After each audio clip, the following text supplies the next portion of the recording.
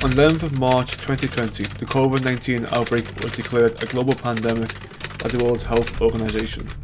Over the course of the past year, everyone has been required to regularly wash their hands, stay 6 feet apart, and wear a face covering to help reduce the spread of COVID-19. One major concern through lockdowns to suppress this virus was the increase of animal theft, illegal puppy farms, and animal abuse.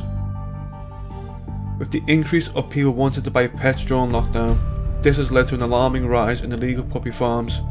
Not only is this an ongoing issue, but due to lockdowns there has also been a major increase in the price of pets. On the topic of animal theft, there has also been a major increase with reports on dog theft around the country. It is estimated that over 200 dogs have been stolen in the past 11 months, and this is still a current ongoing issue and is still on the rise to this date.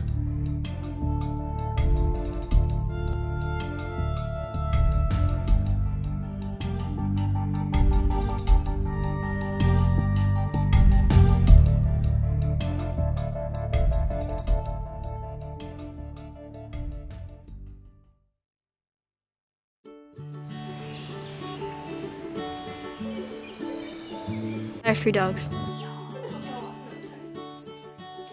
Max, Raven, and Snowball. And I rescued them a few years ago.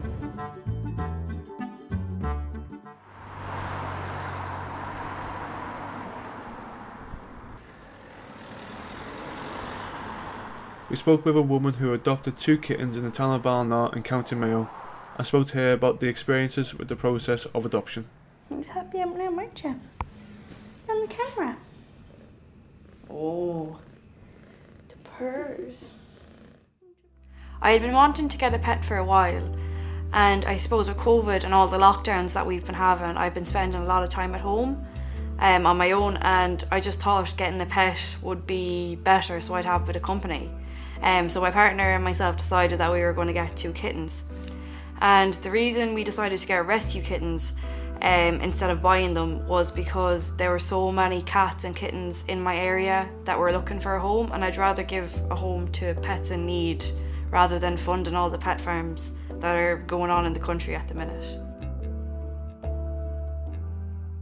I saw a post on Facebook from the Northwest SPCA showing 2 gorgeous little black kittens that were looking for a forever home.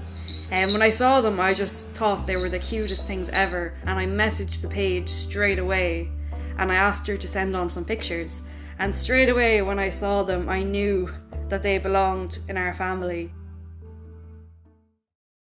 The kittens were found dumped down the Killala Road near the meat factory. A person came across a bag, and inside the bag were 4 very sick black little kittens. So someone found the kittens and brought them to Moy Veterinary, which are an affiliate of the Northwest SPCA, so that is where I got the kittens from.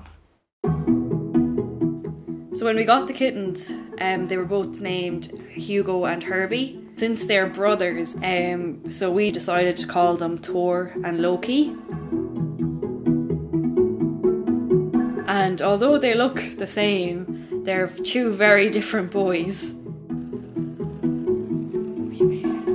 Thor is our little baby of the family. Like, that's how you can only describe him. Instead of sitting on your lap, he has to be cradled in your arms, wrapped in a blanket, getting all the kisses and cuddles. And Loki is just another little character altogether. He's full of devilment.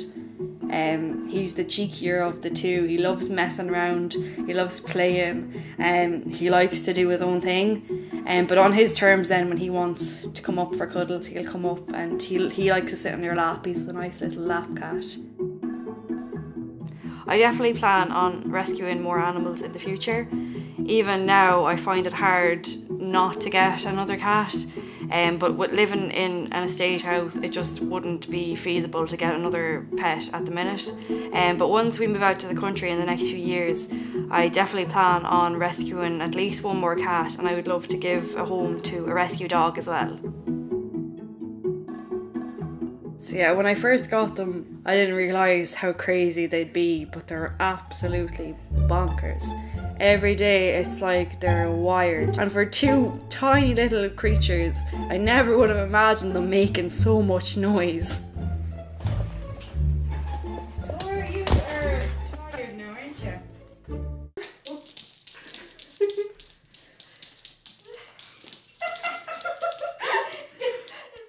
The kittens have helped me so much through lockdown.